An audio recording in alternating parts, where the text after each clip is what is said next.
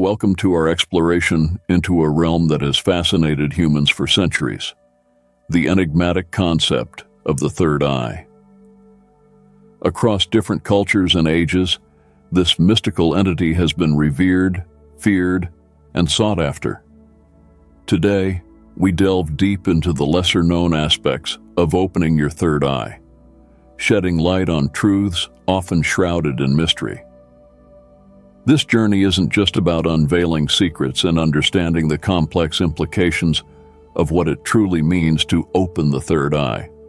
So let's start on this quest together with an open mind and a sense of curiosity, as we uncover the dark truths that no one will tell you about this ancient and profound concept. Before we look into the depths of the third eye, let me set the stage for our discussion. This video is not just another mystical guide promising spiritual enlightenment. Instead, we aim to offer a balanced, comprehensive view, blending historical wisdom with modern perspectives. Whether you're a spiritual seeker or just someone intrigued by the mysteries of the mind, this exploration is for you. Remember, knowledge is power, and understanding the true nature of the third eye is key to using this power wisely. What is the third eye? The third eye is a term that conjures images of mystics, sages, and spiritual awakening. But what exactly is the third eye? Historically, it symbolized a higher state of consciousness, a gateway to inner realms and spaces of higher wisdom. Originating from ancient Hindu and Buddhist traditions, the third eye is often associated with the pineal gland, located in the brain, which some believe to be the physical representation of this metaphysical concept. In these ancient cultures, the third eye symbolizes enlightenment, the ability to see beyond the physical world into a deeper spiritual reality. Fast forward to the present, and the third eye has found its place in modern spirituality and New Age practices. It's often depicted as a gateway to psychic abilities, heightened intuition, and a direct connection to the universe. People are drawn to opening their third eye to achieve these mystical experiences. But this modern interpretation comes with its fair share of misconceptions. It's romanticized, sometimes overly simplified, and often commercialized, losing much of its profound and complex nature. While we look into this subject, it's important to distinguish between the traditional, spiritual understanding of the third eye and its more contemporary, sometimes commercialized version. The third eye is not just about seeing visions or predicting the future. It's about expanding consciousness, the ability to perceive and interpret the world more profoundly and interconnectedly. This deeper understanding requires an open mind and a grounded approach, blending the mystical with the practical, the ancient with the modern.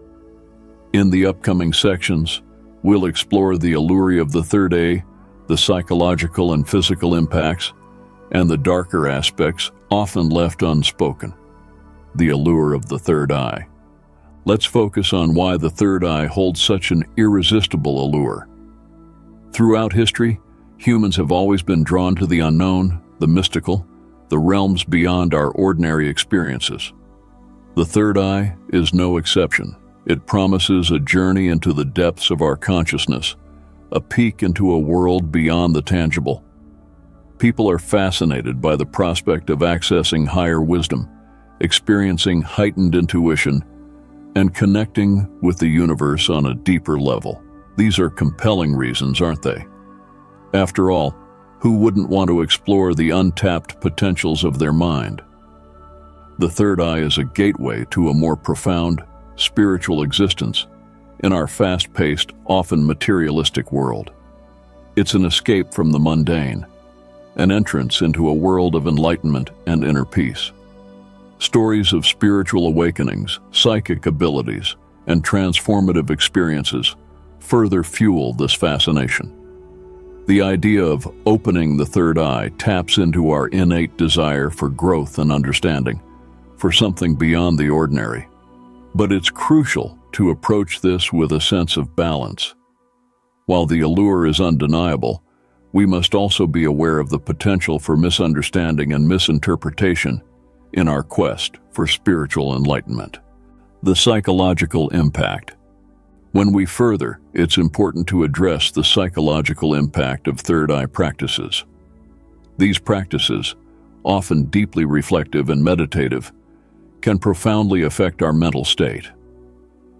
For some, the journey towards opening the third eye can lead to greater self-awareness and mental clarity. It can be a path to understanding the deeper layers of one's psyche, leading to a more harmonious inner life. But this is not always the case. For others, the intense focus on unlocking the third eye can lead to psychological risks. These include disassociation, where one feels disconnected from reality, or escapism, where one avoids dealing with the practical aspects of life. In some cases, pursuing spiritual awakening can set unrealistic expectations, leading to disappointment or failure. It's essential to approach third eye practices with a grounded mindset, understanding that spiritual exploration should complement, not replace, our engagement with the real world. Mental health professionals often emphasize the need for balance and caution, especially for those who may be more susceptible to psychological challenges. In this light, the journey towards opening the third eye should be careful exploration, not reckless pursuit. It's about finding harmony between the spiritual, practical, mystical, and rational. As we continue, remember that this journey is as much about understanding our limits as it is about exploring our potential. In the next sections, we'll dive into the physical repercussions and the spiritual risks associated with the third eye, further unraveling the complexities of this fascinating concept. Physical repercussions. While we've talked about the psychological aspects, it's equally important to consider the physical repercussions of third eye practices. The journey towards opening the third eye isn't just a mental or spiritual endeavor. It can have tangible effects on our bodies. On the positive side, many practitioners report feeling more energized, experiencing improved concentration and enhanced physical well-being due to their third eye meditation and other related practices. These benefits are often linked to regular meditation's deep relaxation and stress reduction. Some individuals report physical discomforts, like headaches, dizziness, or pressure in the forehead area, often attributed to third eye awakening practices. While these symptoms are usually temporary and not harmful, they can be disconcerting. It's important to listen to your body and not push too hard. Medical professionals advise you to seek medical advice if you experience any persistent or severe physical symptoms. The key here is moderation and understanding that physical responses can vary greatly from person to person. The spiritual risks. Now let's look into a topic often glossed over: the spiritual risks of opening the third eye. This aspect is crucial, yet it's rarely discussed openly. Pursuing spiritual enlightenment through the third eye can sometimes lead to an imbalance in one's life. The allure of mystical experiences can become so strong that it overshadows other important aspects of life, such as relationships, career, and personal health. It's essential to remember that true spiritual growth is holistic and doesn't neglect any part of our human experience. There's a risk of becoming ungrounded or overly detached from reality. Some individuals might find themselves lost in their spiritual pursuits, struggling to integrate their experiences into everyday life. This can lead to isolation or disconnection from the world around them. It's essential to approach third eye practices with a grounded mindset, ensuring that your spiritual journey enhances rather than detracts from your daily life. Spiritual teachers often emphasize the importance of staying connected to the physical world, even as you explore the metaphysical. The misuse and abuse of the concept. It is important to discuss how the third eye may be, and regrettably frequently is, abused as we look into its mysteries. In a world where spiritual practices can easily become commodified, the third eye is no exception. Countless books, courses, and workshops claim to help you open your third eye, often for a hefty fee.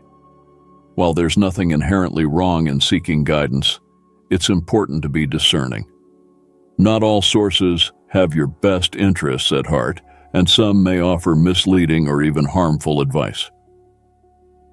The commercialization of the third eye concept has led to many misconceptions. It's often presented as a quick-fix solution to various life problems, a shortcut to spiritual enlightenment, or a way to gain supernatural powers.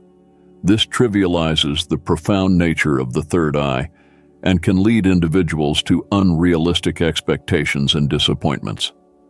The key here is to approach third eye practices with a critical mind.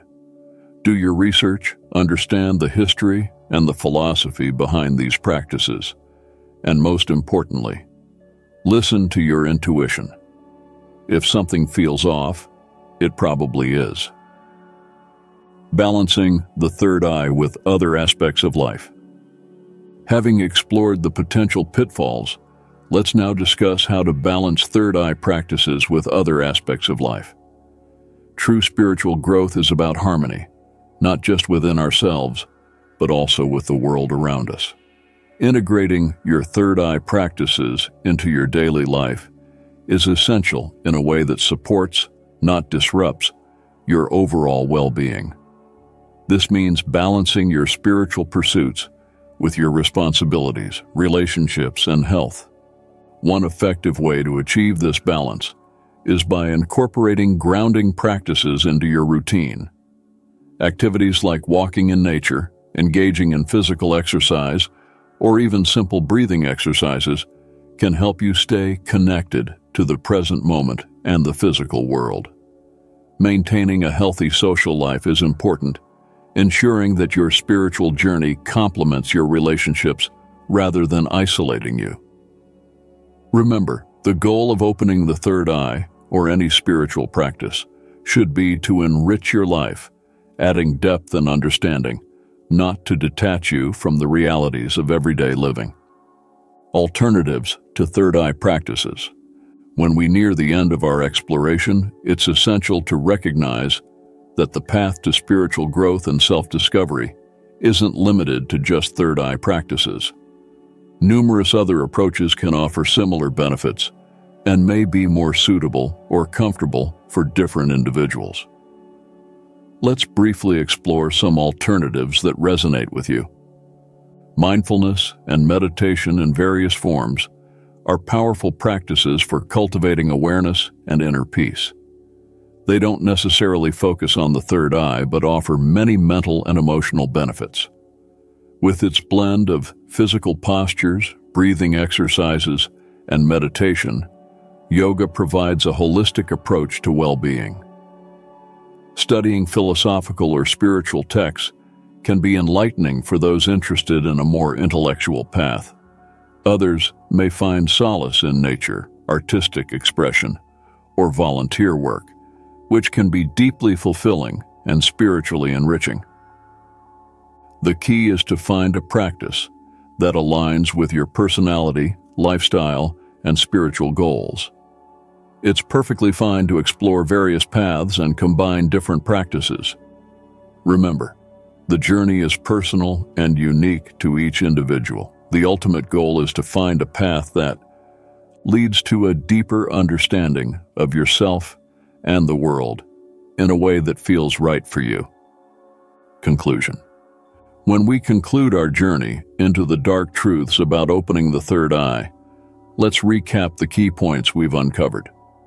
We've explored the historical and cultural significance of the third eye, its allure, and the potential psychological and physical impacts.